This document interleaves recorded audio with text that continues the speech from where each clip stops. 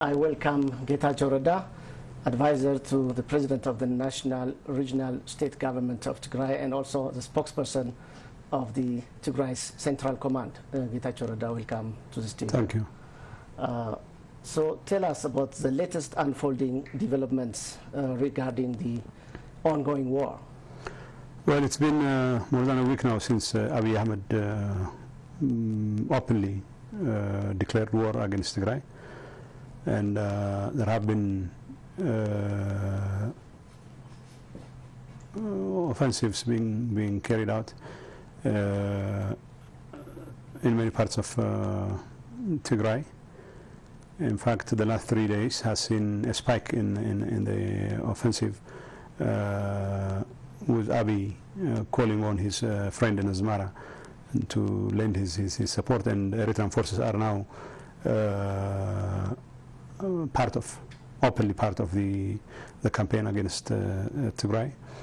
In fact, the last couple of days have seen a marked increase in the involvement of Eritrean forces, and Eritrea has now deployed about 16 divisions, about 12 of them infantry divisions and 4 mechanized divisions, all the way from Aiga through to Adiabo in the west. It was an open secret. They were heavily involved in the bombardment of Humara, which obviously has caused significant casualties. And apart from the offensives in the northern part of Tigray, in the northern part of Ethiopia, Abiy's forces have also launched an offensive early this morning in the southern part of Tigray, especially in the Raya region. And our Tigray defense forces have been repulsing the attacks and causing significant damage to the enemy forces all sides of the border. And apart from the land offensives, Abiy has been busy targeting civilian installations, including power generation, Takaze hydroelectric generation units, through the use of, by way of course, airplanes. Our air defense capabilities have been in full use, and we have been able to repulse attacks. But Abiy's forces continue, Air Force continues to attack us. We've been taking proportionate measures. Like I said, our forces are gallantly defending against the encroachment of the enemy, both from the side of the Eritrean forces and that of Prosperity's forces, the other side of the border, the southern part of Tigray, southern, northwestern, northern, and northeastern part of Tigray. Another development is we've already declared, made clear our position that Tigray defense forces will not sit idly by when Tigrayans are being targeted as a people, and every effort is being made to arm twist us into submission, and all kinds of military hardware, including airplanes, are being used to devastating effect against civilian infrastructures in Tigray. And so, as part of our promise to retaliate, our strategic defense units have taken proportionate measures against the military runway and the control tower in Bahardar and Gondar airports. It's our understanding that we have caused significant damage to the military assets at the Bahardar and Gondar airport. And as I have said earlier, we'll continue to target facilities that are being used to target Tigray and Tigray interests in other parts of the country, whether these are airports in Eritrea or airports in other parts of the country, or even infrastructure that is being used to arm twist us into submission. So we've promised to pay Abiy in his own coins when it comes to his efforts to cower us, to cower us into submission, and will continue to target selected targets both in Bahar Dar and in Gondar and other parts of the country as long as we deem it necessary to avert the kind of reckless attacks that are being directed against us. This is pretty much, like I said, the offensive is in full swing now. It's even strange considering the fact that Eritrean forces have been involved in looting civilian property, destroying harvests of poor peasants in the parts they have been able to set foot, and this organized effort is being done in collaboration with Abiy Ahmed, who obviously would have you believe that he is doing it in the interest of Ethiopia and Ethiopians. It's very unfortunate. The claim by the group in power in Addis is that the proportionality measure that you talked about was a rocket attack with limited impact on both places. Well, I'm not going to say much about the impact. All I know is we have attacked the airports and we have caused significant damage, and we'll continue to target not just the airports but also other infrastructures as long as we deem the attacks necessary. It's not just about Bahar Dar and Gondar. In fact, in Bahar Dar and Gondar, as long as there are other targets, we'll continue to hit selected targets, but in many parts of the country as well. And of course, that would include facilities in Eritrea that are being used to target us. What do you make of the report by the Amnesty International regarding the alleged atrocities at Maikadra, Western Tigray? Well, our position is that those things need to be investigated. Those allegations need to be taken very seriously. All I can tell you at this point is that Tigray and the people of Tigray has no business in engaging in the kinds of atrocities. And in fact, the information I have is that Tigrayan residents in Maikadra in what is called the Samra camp were targeted by hooligans from the other side of the border. And I think the best thing to do is to open the door for an independent investigation, and we'll be able to get to the bottom of things once that's done. Okay.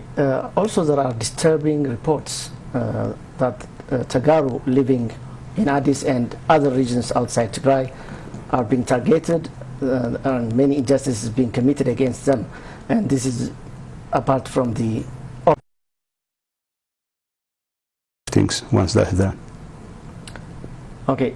Also, there are disturbing reports that Tagaru living in Addis and other regions outside Tigray are being targeted, and many injustices being committed against them. And this is apart from the open invasion, bombardment, blockade, complete blockade against Tigray, and all these injustices. What is your message to the international community? Well, my message to the international community is that to the extent that the international community is serious about preventing genocide, I think it's high time that they take this reports of persecution of Tigrayans very seriously. Tigrayan civil servants are being singled out, now being sent to concentration camps, being profiled as enemy agents. They have been forced out of their jobs. They have been rounded up simply because they speak Tigrinya. And military personnel who have loyally served their country for more than 30 years are now being either incarcerated or persecuted in a very wanton manner. And everything that the cabal in Arat Kilo is doing has the signs of ethnic cleansing written all over it. So if the international community fails to see these developments for what they are, which is a preparation for an all-out genocide against the people of Tigray, and then I don't think it will be able to. I don't think it will have discharged its responsibility by the time the genocide they are now unleashing is on full display. It will have been too late, and the international community needs to take these reports very seriously. These reports are not just figments of our imagination. They are being done in an official manner. Officials, Abiy Ahmed's officials, including Abiy Ahmed himself, have been very vocal about singling out Tigrayans for persecution, and it's really dangerous. And finally, this war is declared on the Ethiopian people in general. And what is the response of the rest of the Ethiopian people, and also Eritreans, because they stand to suffer from such coordinated attack against Tigray? Eritreans also. Look, I mean, the reason why Abiy is very intent on, Abiy and Isaias are very intent on securing the submission of Tigray is because Tigray, they think is the only thing that stands in the way of their authoritarian ambitions in the region, and any success on their part to cow Tigrayans into submission would give them a carte blanche to lord it over the rest of the people in the region. That's their thinking, at least.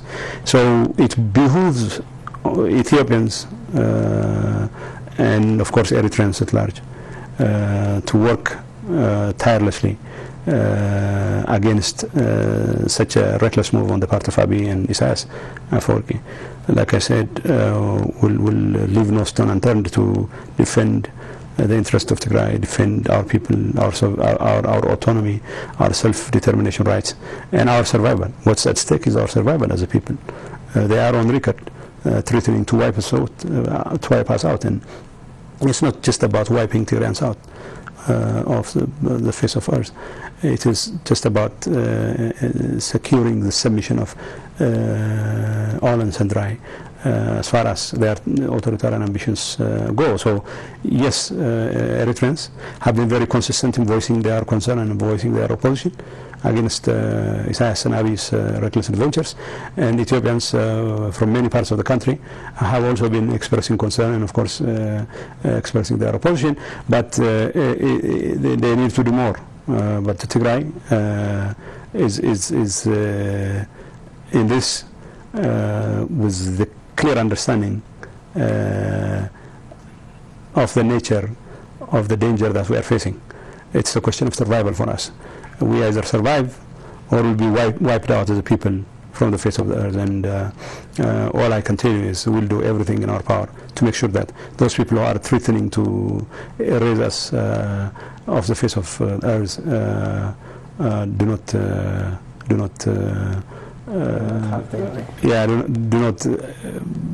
realize that ambition. Okay, so we'll do everything in our power, and we have our people on our side, and we'll make sure Abiy and Isaias' dream will remain a pipe dream, not a reality. That's what I can say.